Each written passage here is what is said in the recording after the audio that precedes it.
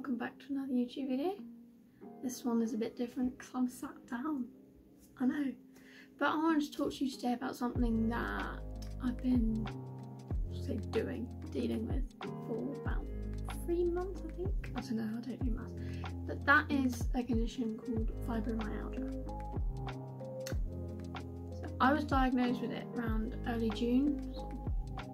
Yeah, early June, 9th of June I think it was. Let me tell you, it was not a short journey. But nevertheless, I'm very grateful to the NHS that were able to finally help me get an answer. Quick disclaimer, because I know what some of you are like, this is no way me trying to attention seek or, you know, get some sympathy, because I'm not like that. This is just simply me trying to raise awareness for a condition which I feel like many people don't know much about, because it's not one of the famous ones. But anyway, let's get on to the video. So for me, everything started back in, I want to say November, when I finally decided I was going to do something about it. So I'd always felt like something wasn't right.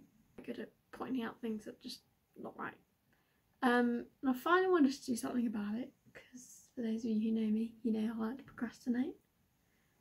So after a few chats with pastoral at school, I decided to phone up my doctor, and I made a telephone appointment with her at first. So I discussed with her in detail what was going on, like I was feeling exhausted and fatigued even though I hadn't done anything, muscle, joint pains, concentration, memory, and at this time I was revising for exams as well, or like exams were coming up, so it all came at an amazing time. Yeah, and I could not do exercise. I could do it, but my body didn't like it. And yeah, I was basically just feeling awful. As I'm sure many people with the condition will tell you. And I said to her, it just doesn't seem normal for my age. She was like, yeah, it's not. I was like, great. So we decided that she was going to see me in person.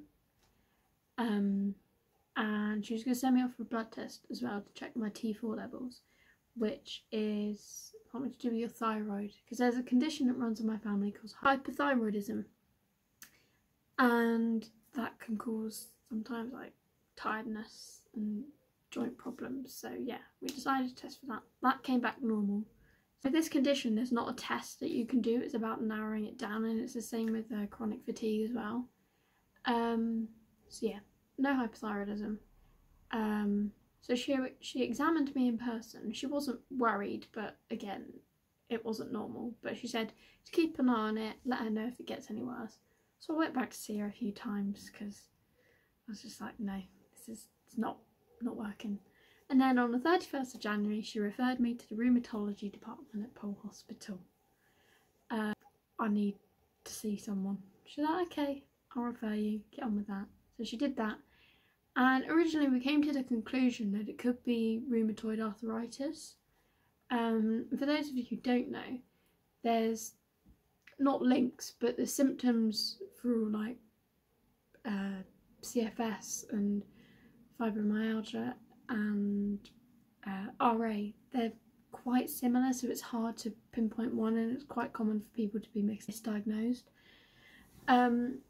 So yeah, even though a blood test didn't show anything for rheumatoid, we thought that could be it. The referral was the thing that took the longest.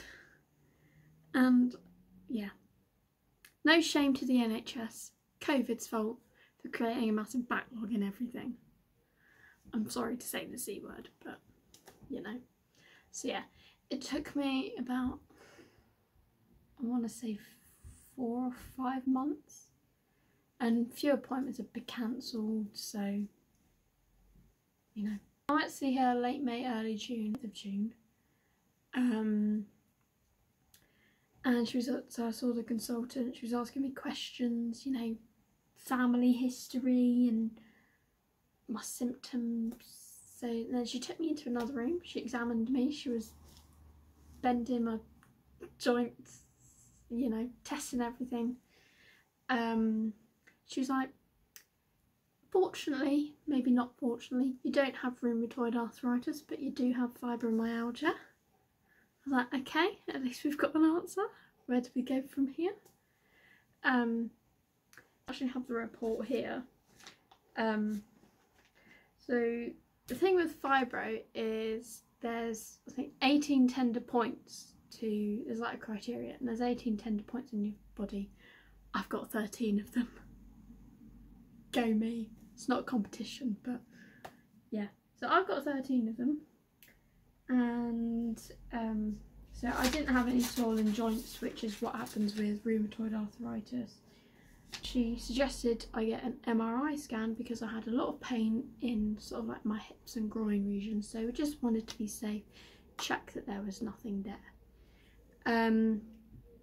So yeah, she examined me and it was clear that I was in a lot of pain, so that's how we got to that diagnosis. Throughout the referral period, I was experiencing quite a few flare-ups of the condition, and obviously I couldn't really talk about it to anyone because we didn't really know, so I just sort of sat in my bedroom crying to Shanice on the phone. One thing that I found quite difficult is I felt like I couldn't really speak about it. But yeah, so I finally got an answer, and I can't thank the NHS enough and everyone else who helped me. Luckily, that's one thing that she said to me, I'm at the bottom of the severity scale, so I'm not on medication, but there is medication available. So she said if my condition gets worse, which at the moment is manageable, then I can go back and see my doctor and they might be able to help me.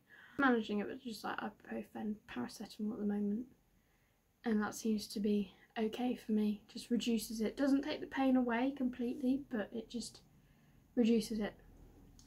So yeah, fibromyalgia is what I have. Okay, so told you my diagnosis story, I guess. Now I'm going to just educate you on the condition, because I couldn't find many YouTube videos when I first heard of it. Just finding out facts about it. Arthritis, I will pop their website in the description so you can have a look. So yeah, so fibromyalgia is a lifelong condition that causes pain and tenderness in all parts of your body pretty much all the time. So the condition is also linked to like poor sleep. So I went to bed at 3 AM the other day. Bad concentration and memory. Yeah, that's one of the things that I struggle with. So I'm sure many of my friends will be able to tell you that. And my school. An extreme fatigue and tiredness that does not improve the sleep. That's one of the most common ones, and people will tell you that it is, but it just stops us from doing a lot of things. But yeah, it's estimated that somewhere between 1.8 million and 2.9 million people in the UK have the condition. Now, I don't know about you, but that sounds like a lot. And it appears women, are diagnosed with it than men. And it most commonly develops between the ages of 25 and 55. So I'm one of the lucky ones who's not common. Children can get it. So yeah. And it's not known how it's caused actually, which I think you'll find with these related conditions. Just magic, I guess. But there is a theory, ready to get sciencey, that it can be caused with problems within a person's central nervous system, which controls all their sensations, movements that the body makes. So, guess I should thank my central nervous system for that.